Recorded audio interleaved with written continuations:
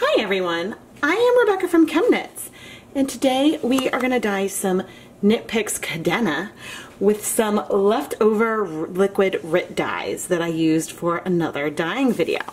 Cadena is a bulky weight yarn that is 70% Peruvian Highland wool, 30% superfine alpaca.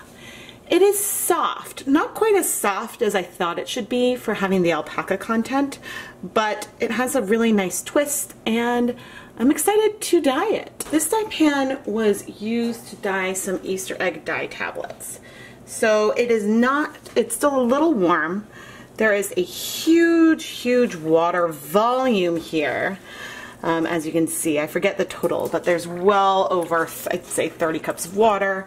There were many cups of vinegar, but it's not that acidic because the dye tablets do release some basic compounds.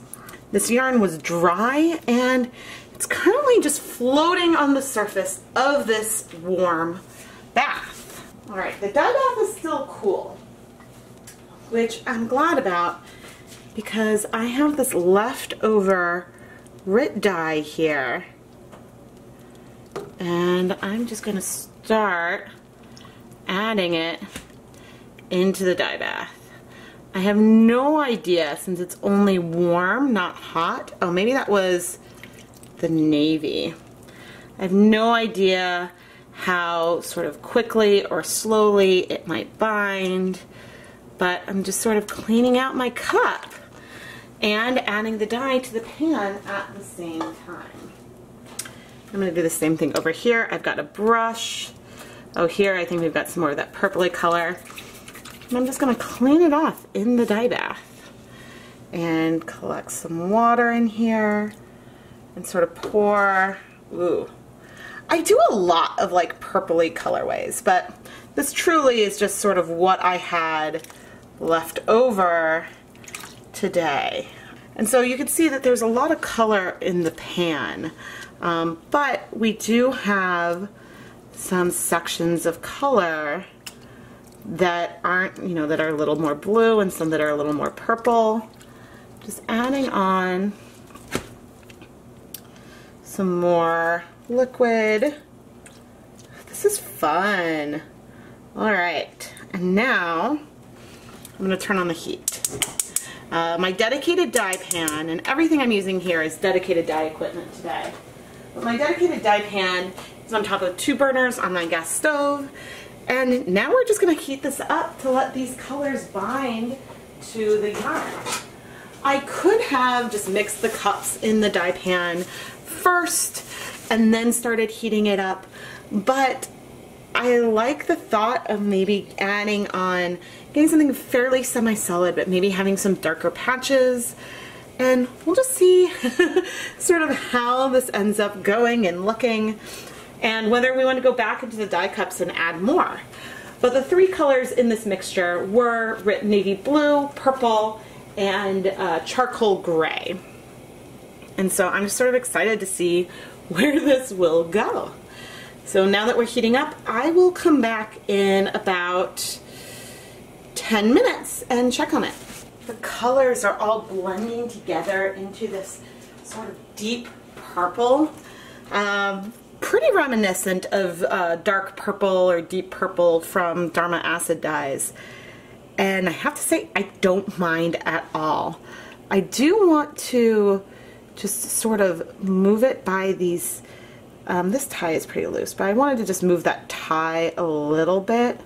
I don't want to move the whole thing because I like the sort of kettle moment we're getting, but yeah, I love this. I absolutely love this. All right, you just keep doing your thing. Leftover random RIT dyes. You can see we're not quite bubbling yet, but we're definitely steaming.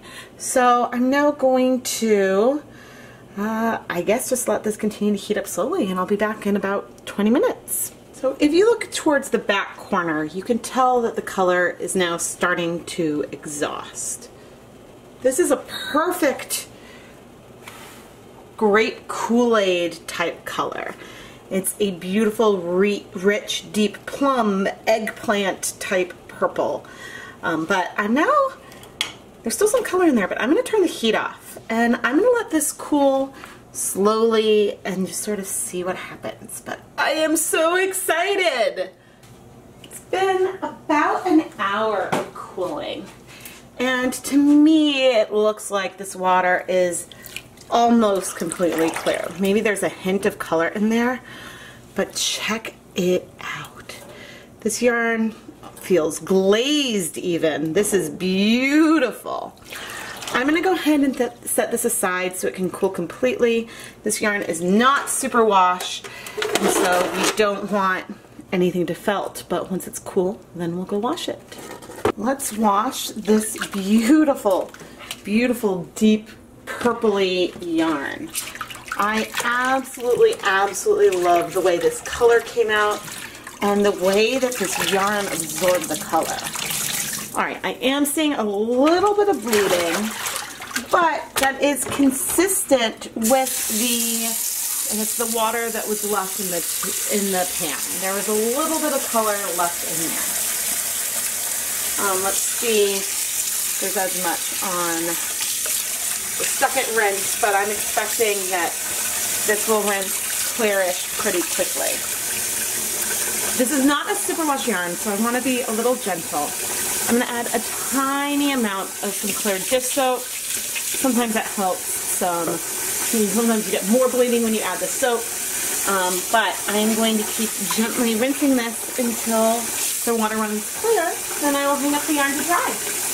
Oh, Cadena, I am so sorry that I was underwhelmed by you.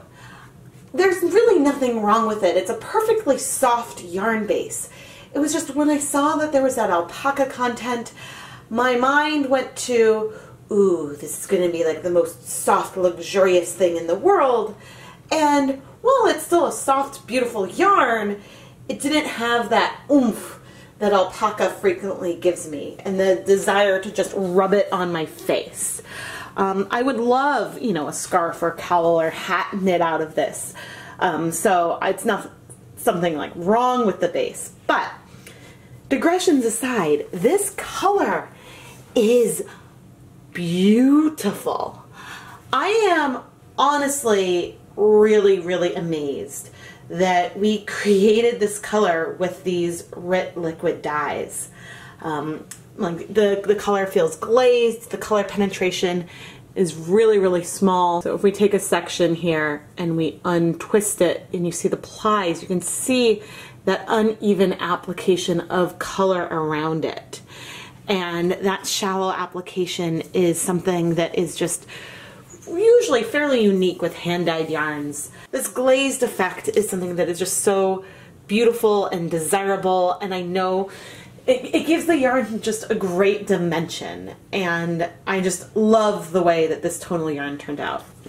A lot of people don't love RIT liquid dyes, and I think that as long as you don't use too much of them, you can get these really beautiful colorways.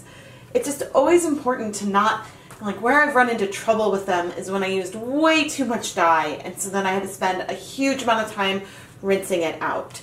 But you can get almost all of the color in the yarn if you just don't overload it. I am Rebecca from ChemKnits, and if you enjoyed this video, make sure you check out the No Dye Left Behind playlist, where I take leftover dye from the videos I was filming, throw them together, and create a lot of times some really magical, stunning, one-of-a-kind colorways. Make sure that you're subscribed and turn on notifications so you never miss a new video. I release at least 2 new yarn dyeing videos every week. I also have multiple live streams every month, and you really don't want to miss any of it because I think it's all a lot of fun. If you love the yarns that I dye and want to bring one home, you can! The ChemKnits Creations Etsy shop is filled with over 100 skeins of hand-dyed yarn featured in past and upcoming YouTube videos. And I'm constantly updating it with new yarn, and you should really go check it out. Thank you so much for watching.